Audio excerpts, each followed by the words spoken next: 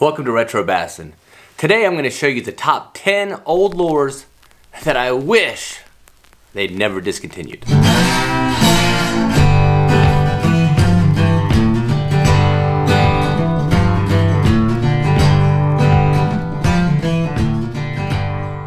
If this is your first time here at Retro Bassin and you like to fish it old school, I'm talking vintage rods, reels, lures, equipment, and even electronics, consider subscribing and hit that bell icon so you don't miss anything. Now let's get on to our list.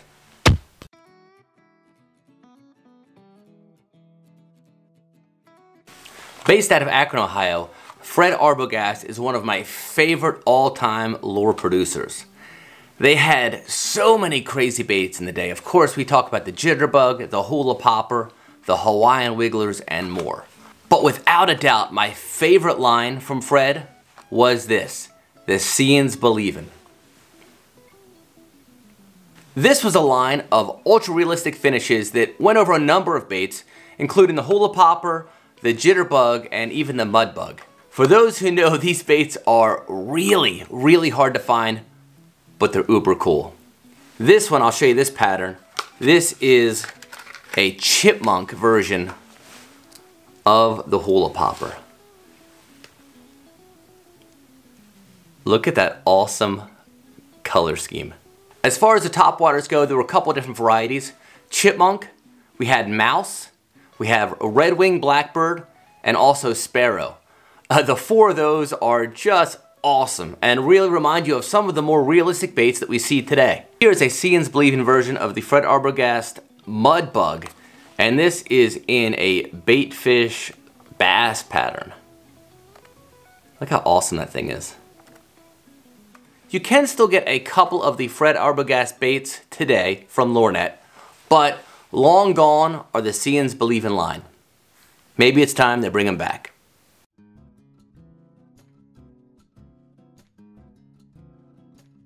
The inventor of the next bait on this list caught over 800 10-pound bass. Of course, I'm talking about none other than the bass professor, the late great Mr. Doug Hannon. Over his career, Doug had a ton of pretty big contributions to the sport of bass fishing, one of which was the Northwest Factor, which was a theory that said the northwest corner of a lake would actually be the first to warm up in the spring and thus draw the most fish. Another contribution that Doug had, the moon clock. Doug was one of the first anglers to really dial in the moon and how it affected bass behavior. These clocks are actually still sold today, and I buy one every year. In the late 70s and 80s, Doug had a number of pretty cool products he released with the help of Burke Lures. But by far my favorite was this thing, the Doug Hannon snake bait. Here's this bait, and it's actually a pretty ingenious design. What it is, it's a foam head with a through hole, sort of like a slip sinker that floats. Comes with a hook and a more of an eel slash snake shaped worm. You rig the worm up on the hook, then you slide this onto the hook, sort of like you would a slip sinker. This bait actually floats on the surface, and because of this head, it actually tracks very straight and slides right over the top of any kind of lily pads or eelgrass that you have. Awesome discontinued bait from Burke Lures. I don't know how much they're doing these days, but boy, if they ever came out with the Doug Hannon snake bait again, it'd be awesome.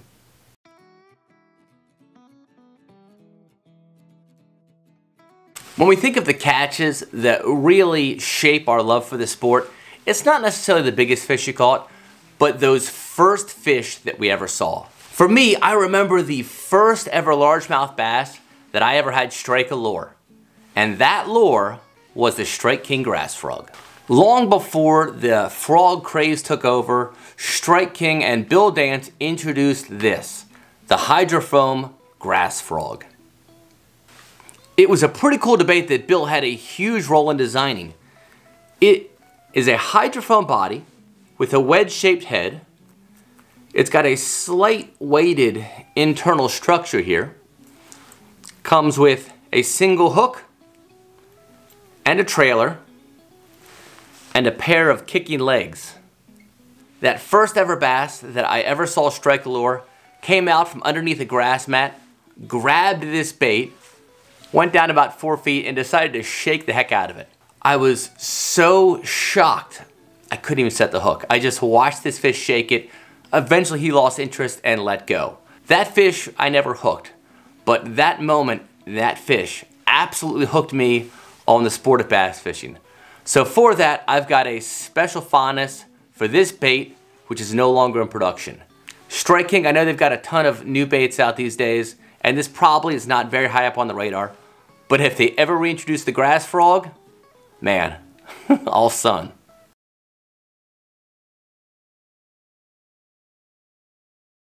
His name was Bad Bad Leroy Brown, and he was the pet bass for none other than Tom Mann. Tom had a number of astounding inventions, and actually he's got 2 on this list. But one lure that I really wish, and I've been begging Manns to reintroduce, was this, the Leroy Brown lipless crankbait. It's a 1/4 ounce crankbait that fishes similar to a 1/4 ounce rattle trap, but it's got the profile of something you'd almost see out of live target. The detail is pretty awesome, and even the fin shape is realistic. According to Tom, this lure was actually designed after his pet bass, which was the most famous bass in perhaps all of history. I'll drop a link down below to the full episode of Leroy Brown that I did a few months ago. But in the meantime, this is still a bait that I really wish Manns would reintroduce. The original, the Bad Bad Leroy Brown.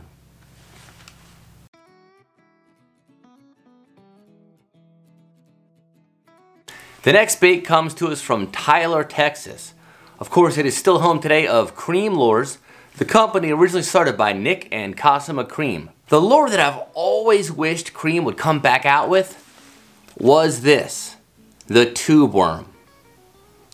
Night Lures is actually the company that ultimately would go on to purchase Cream Lures, and this bait would fall under the Cream banner. What's so cool about the tube worm is that it was a Ned rig decades before there were Ned rigs. I'll show you how this thing works. The bait itself is basically a 5-inch worm style bait. The first 2 inches are a solid head. The rest of the body, down to a skirt, is hollow. The net effect of this bait is that when you place it in the water, it will actually sit upright with the tentacles straight up and down. Again, a whole lot like a Ned rig.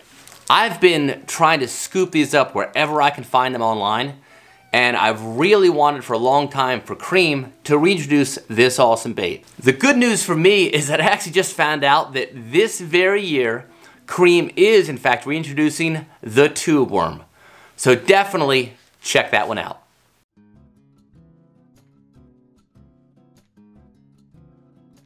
Who can name this bait?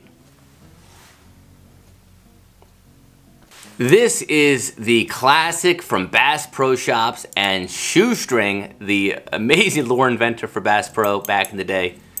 This is called the Tornado. I think there's a song that goes, "You don't know what you got till it's gone," and that is definitely the case with me and this bait.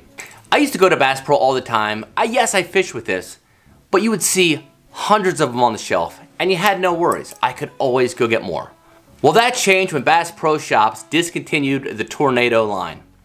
Here's a 1988 Bass Pro Shops catalog. I will show you this. This is the one-page spread for the Tornado spinnerbait and the inventor, Shoestring Du Bois. I think I said that right. It is a pretty unique bait. It had a couple of interesting things about this bait. Number one, it had a flat head, so it actually would ride up a little bit higher than most spinnerbaits. Two, it had a blade that was a unique shape. I actually was just fishing with this thing this week. What's pretty cool about the Tornado is it can actually act like a spinnerbait or a buzzbait depending upon rod angle and retrieval speed. And last but not least, it had a very interesting eyelet here where you could run a rubber band and make this bait weedless. So Mr. Johnny Morris, if you're listening, I know you are doing a ton of cool stuff at the Bass Pro Shops in Springfield, Missouri, including your museum dedicated to Brown's Derby. So as a tribute to the golden era of Bass Pro Shops and that most famous of lure inventors, shoestring, Mr. Morris, I think it's time to reintroduce the Tornado.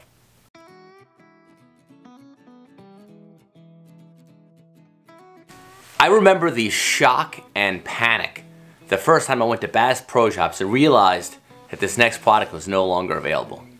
This product was actually formed as a result of a live frog shortage on a little lake in Wisconsin back in the year 1921. There were two fishing buddies who actually liked to target black bass with live frogs. Well, that year live frogs were hard to come by, and the two buddies set out to develop an alternative. After a year of testing, they came up with a pork alternative to that live frog and founded a company by the name of Uncle Josh. It's kind of amazing if you think about it, but this company was around for 93 years until they stopped making pork rinds in 2015. The reason, according to Uncle Josh, was that most of the pigs that they had traditionally harvested were about 2 to 3 years old. And now, most pigs are harvested at 6 months, which means that that rind on the pork is no longer conducive for making pork rind baits. It was a total shock when I did a little bit of research when I got back from Bass Pro Shops that day and realized that pork rinds were no longer available. After that news, I went on a bit of a hoarding spree. I hit every local tackle shop I could. Basically, those mom and pop shops that might have a few dusty cans in the back. I scooped up every bit of pork I could, including bass strips, grubs, lizards, crawfish models, and as much number 11 pork frog as I could find. How bad is my hoarding? Well, let's just say that I've got enough pork to last a while. I still fish with these baits today, but boy, I am careful. There's nothing I hate worse than losing a jig on the bottom. Not because of the jig, just because of that piece of pork rind that's attached to it. If anybody out there knows of a pork alternative to Uncle Josh, make sure you drop a comment down below and we'll make sure to mention it and get the word out on Retro Bassin'.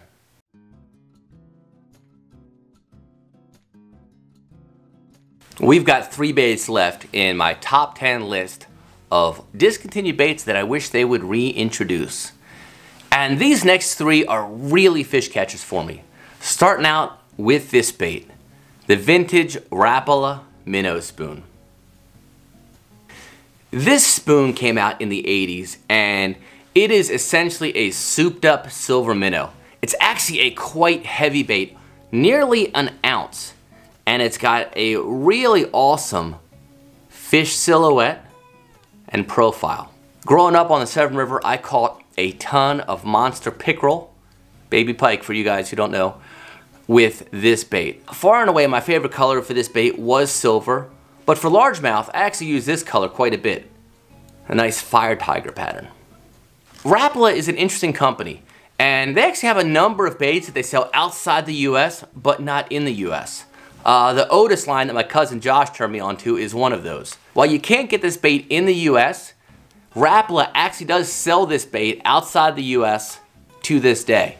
You can pick them up on eBay, and I gotta tell you, I love this bait, but I wish they would sell it right here in Texas.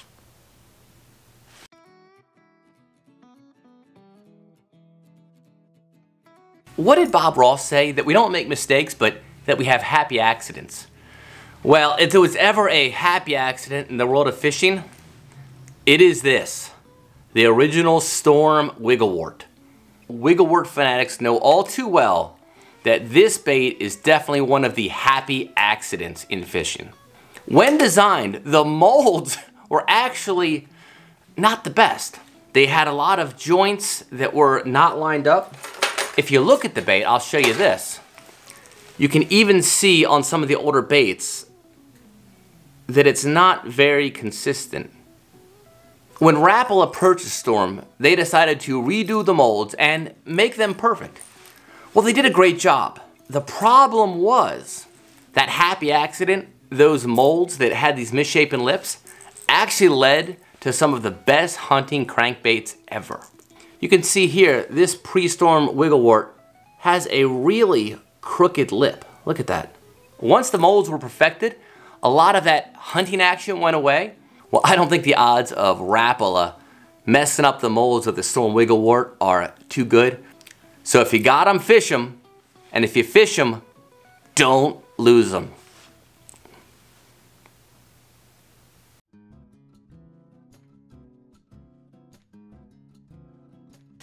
Well, it's about that time.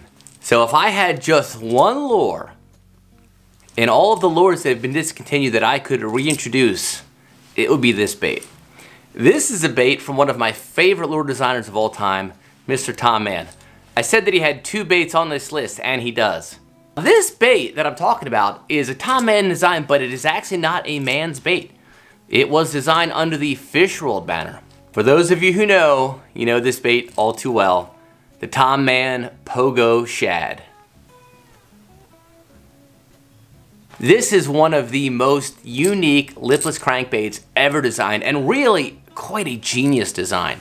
On the front end of this bait, it is a standard looking lipless crankbait. In fact, if I hit the tail, that pretty much looks like a rattle spot or a rattle trap. Nothing too crazy. But this tail is where the magic happens. What's awesome about that bait is because of that tail, it will actually hover just over the weeds, and you can fish it super shallow. Tom had 2 sizes of this bait, both the larger version, which is good for about 3 feet down, and the shallow version, which almost runs like a man's 1-.